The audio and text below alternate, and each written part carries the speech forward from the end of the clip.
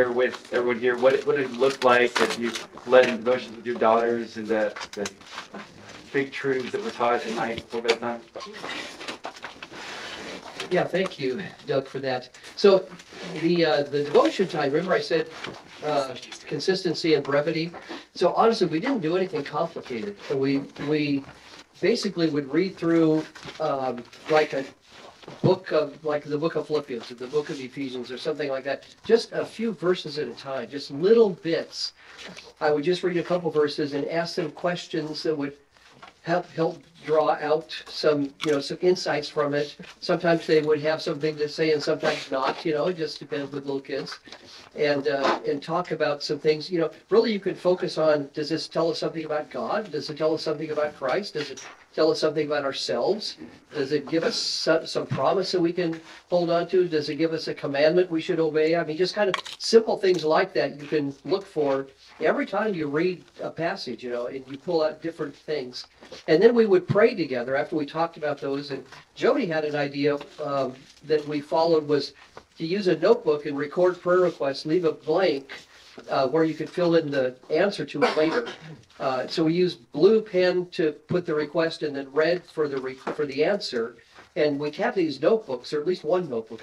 Maybe we have two, I can't remember. But anyway, you can go through these and see all these answers to prayer that the Lord brought. And it's very encouraging to their faith and ours to see that prayer really matters. And so we basically did that, not complicated. And then the big truths, of course, I teach theology for a living, so I didn't have to prepare. That's why I wrote the book, for other people who don't do what I do, right? They can use that. But so I just would walk through doctrines of the Christian faith with them. It took 10 years to do it, to go through the whole thing. But and I always would start with a verse of Scripture because I wanted them to know that our theology doesn't drop down from on high, as it were. It comes out of the text of Scripture. And so start with a verse and then just kind of develop little bits of doctrines and then move on to the next one. And so it took a lot. I was never in a rush. We just took our time. And my goodness, they had questions. It was really something to see how curious and interested kids can be if you give them opportunity to and kind of stimulate their thinking a bit. So you could use helps with this and do something similar with your kids and walk them through like a catechism, think together about what's there, or, my book on that, and read the chapter yourself first and then pick little parts of it to talk about with them. So anyway, Jody, do you want to say anything about devotions? Family devotions? We didn't do it perfectly. We did not do it every night. For those of you who think we did, we didn't. We had seasons when we were more consistent and seasons when we were less, and seasons when we forgot or life was just too full. That's okay. Get back to it when you can and make it a priority and start again. It was helpful that Bruce was a teacher, so the school year, the start of a new school year or a new semester always kind of gave you a fresh burst, a fresh start. And so we tried to take advantage of that. Your visual aid of just like the clamp and then trust. If a parent hasn't started with a tighter clamp and now their kids are teenagers, how do you recommend course correcting?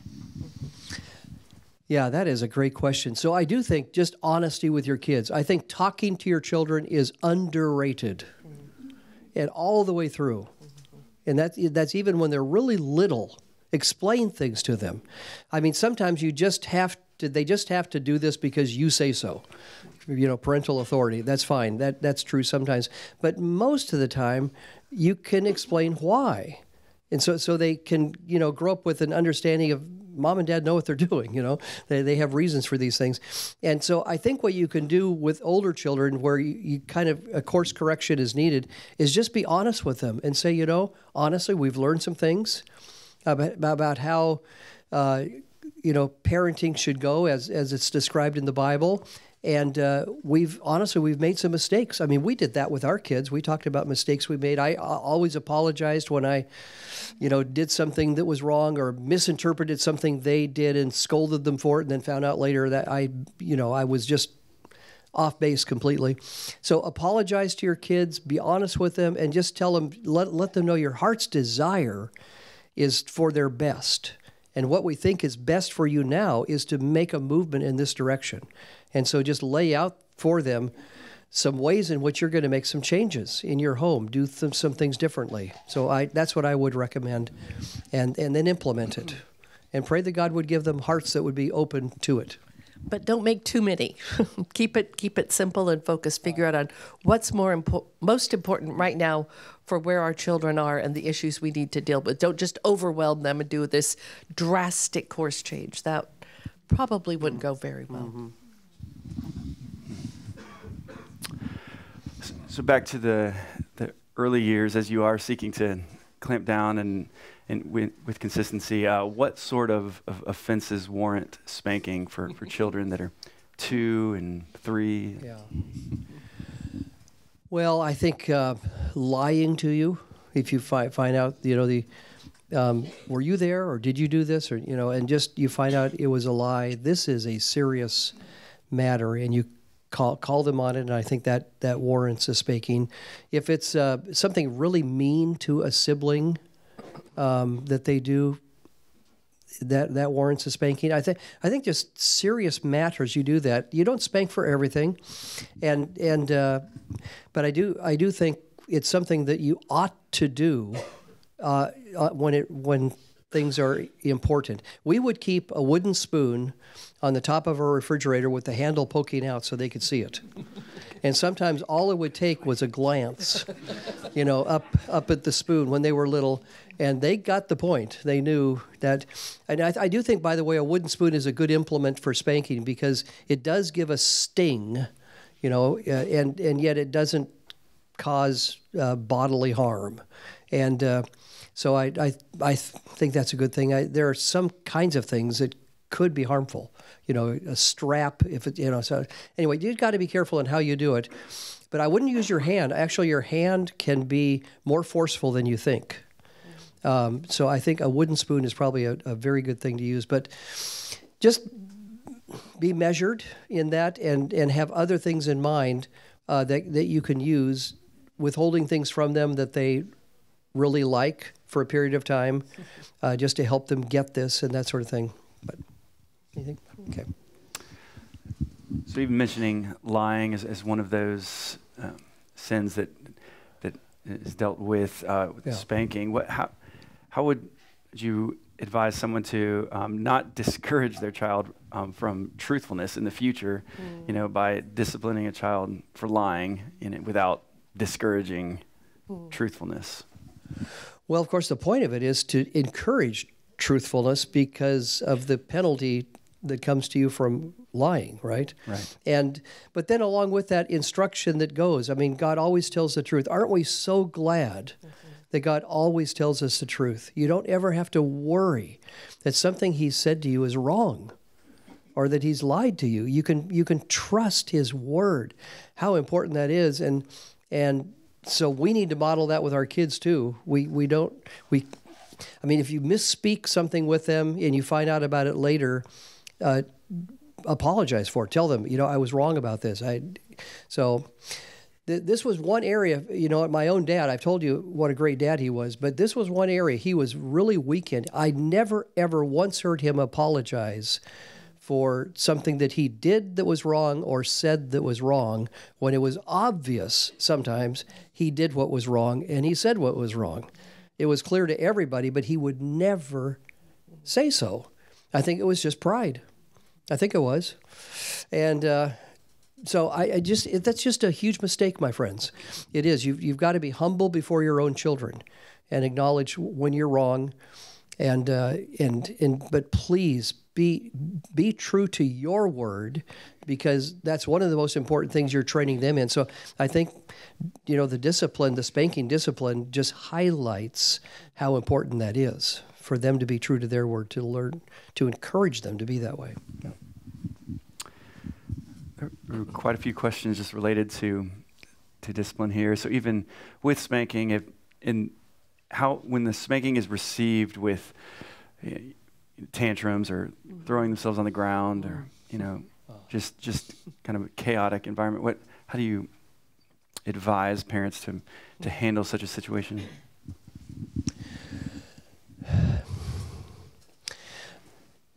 I am sure there are some children and some situations where tantrums are unavoidable.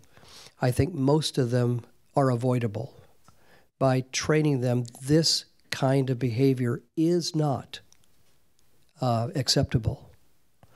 And severe discipline with them so they learn they cannot do this. Because really, most kids who go into tantrums, they're just doing this to get their own way. It's just a power play on their part. They're sinners who want their own way, and this is accomplishing it, and it works. What you can't let them learn is that it works. They've got to be called on it, and in time, realize they cannot do this. So I don't, spanking, putting them in their own room until they're done with this, but not granting what they want because of it out of a tantrum. I think that would be, in most cases, I mean, I'm sure there are exceptions to things, but in most cases that would be a big mistake. So again, I think it depends on if you start in a particular way where you win, as we've talked about every time, you probably, for the most part, are not going to get there because you will not have permitted that kind of thing to go unchecked. And if you nip it in the bud, was that Barney Fife? I don't know, but you stop it early, it's probably going to help from having it grow into something more like that. But suppose you're there now. Well, I think, again, you talk with them and you just make it clear we are not going to accept this any longer.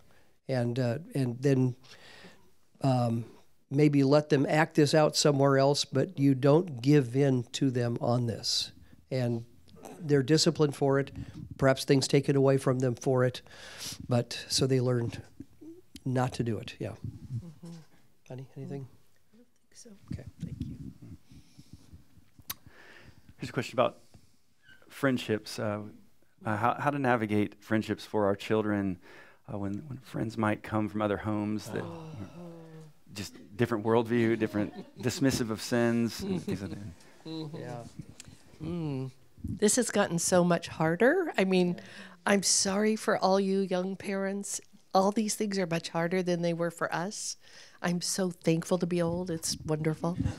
I'm thankful to be married to an old wife. Anyway, but your commitment is to the Lord and to raising, evangelizing, discipling the children that He has given to you, this stewardship, and that matters most. And that may mean at times saying or doing things that other people find offensive, and we just have to be okay with that. We don't want to do that unnecessarily. We want to be as winsome and as kind and as gracious and warm as possible. But bad things can happen to your children because we don't want to offend somebody. I just read a great book this week by Julie Lowe on keeping your kids safe, something like that. She's at CCEF, really good stuff. I would recommend that book, especially for those of you with younger children. Just the importance of keeping your children as safe as you can in all different arenas. But we just have to be willing to risk that offense. The gospel is an offense. The truth is an offense to people.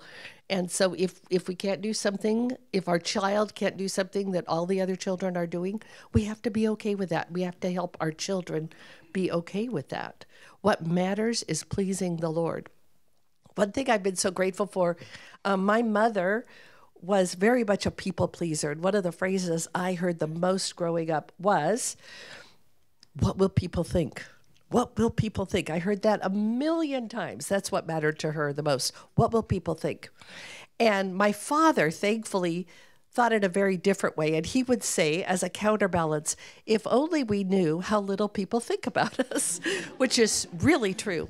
But then God in His kindness had me marry this man who cares so much about what God thinks that correspondingly he doesn't care much about what people think. And that has been so strengthening for me to really grow in caring what God thinks and giving that so much more weight. And as the culture just kind of falls apart around us, there's going to be more offense and more steps that we have to take to keep our children safe, ultimately trusting the Lord for all of that. So we just have to be okay with not being the popular ones or the ones that fit in, and help our children learn that. May I make a comment? I actually have two things to say. The first thing is I want to apologize to my wife in your presence because I said this publicly. That little comment I made, it just wasn't appropriate. It was meant to be humorous, but it was just not, it wasn't appropriate. I hope she doesn't mind being married to an old husband. That's what I should have said, not the other. Anyway, I'm sorry, honey. I forgive you. Thank you.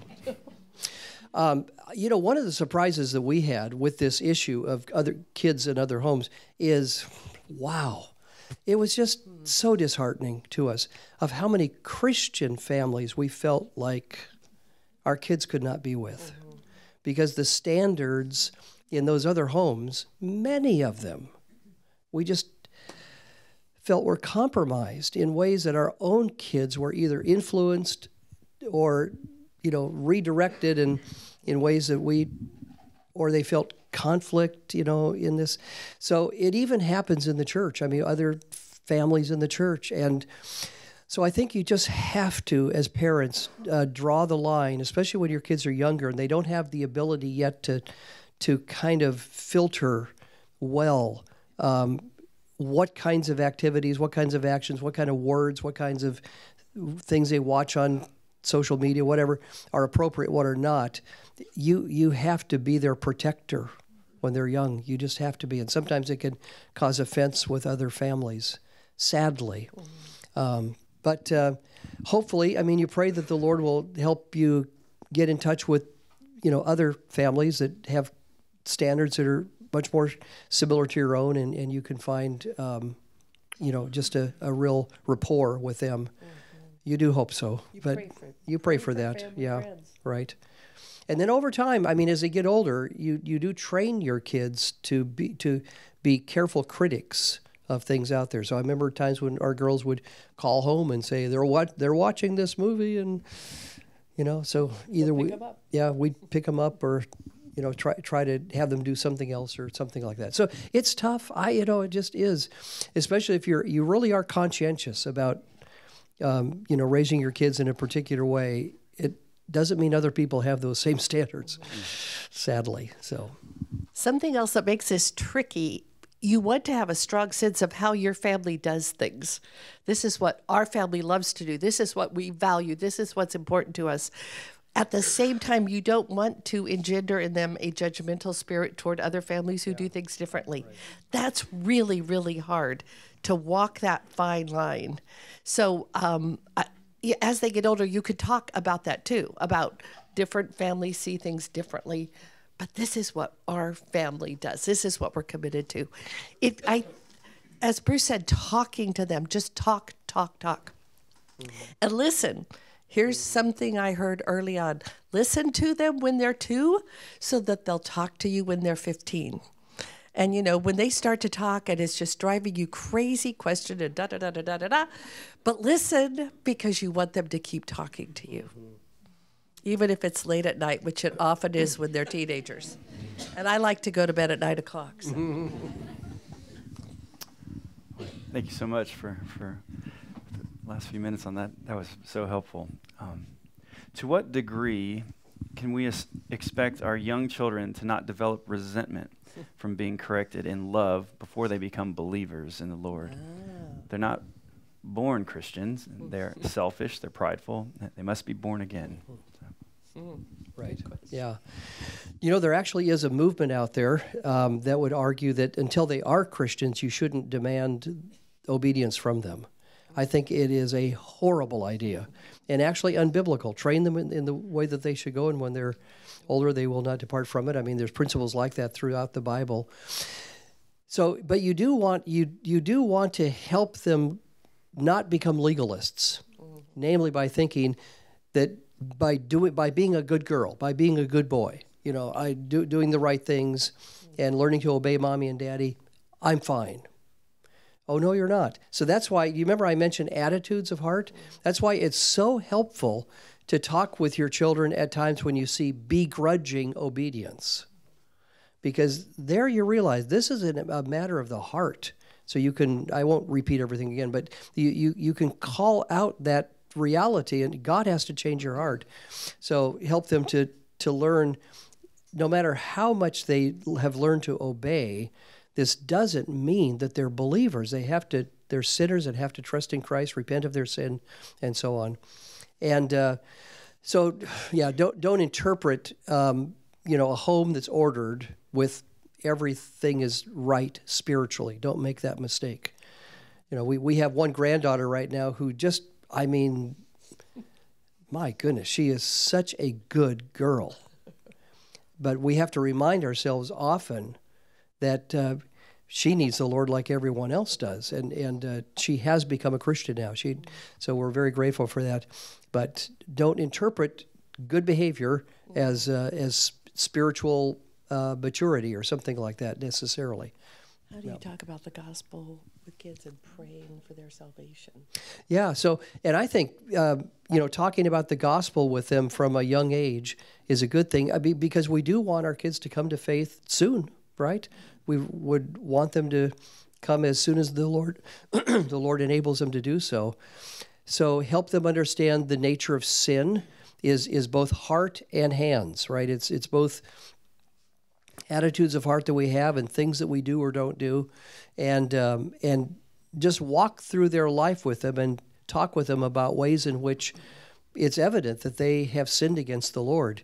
And the only way that sin can be dealt with before a holy God is either by their paying for it, everlasting condemnation, or Christ bearing their sin on their behalf. So point them to Christ, point them to the cross, encourage them to humble themselves before Christ and accept that forgiveness by faith. So I think those are all things you talk about with your kids on a regular basis. Yeah. One thing we tried to be careful about was praying with our kids for their salvation. We prayed for their salvation. I mean, that's what we care about most of all as parents, right? But if we're always praying in front of them, it can lend to them saying they want to be a Christian to please mommy and daddy, right? And so we need a lot of wisdom here and a lot of discernment. We don't want to pressure them into something that is not what God is doing in their hearts. So that's one thing maybe to keep in mind. Yeah, good. How about maybe when parents are not on the same page? Even this question seems to be related. Just advice for spouses of immature believers or non-believers. Advice in those settings. Yeah. Well, it is really helpful for a husband, a wife, a father, and a mother to be on the same page. And so you talk about these things together. I mean, the two of you talk through things. And, this is one of the places that the male headship comes into play. If there's a disagreement, fundamental disagreement on maybe some way to exercise discipline or what to do given a certain situation that has arisen, then the husband bears ultimate responsibility in this. And so the wife needs to submit in that, which is not an easy thing to do, but that's what she's called to do. But how much better it is, and hopefully far more often, if you can be in agreement together on the way to proceed. Plus, that's so much better for your kids, so they don't end up playing mommy against daddy or daddy against mommy. They learn if there are differences. They can sniff it out. And so I think having a unified front is such a good thing to do. Try to, if you're young and inexperienced in this, get counsel from some others, some more mature parents, and see if they can help you to sort through what would be best.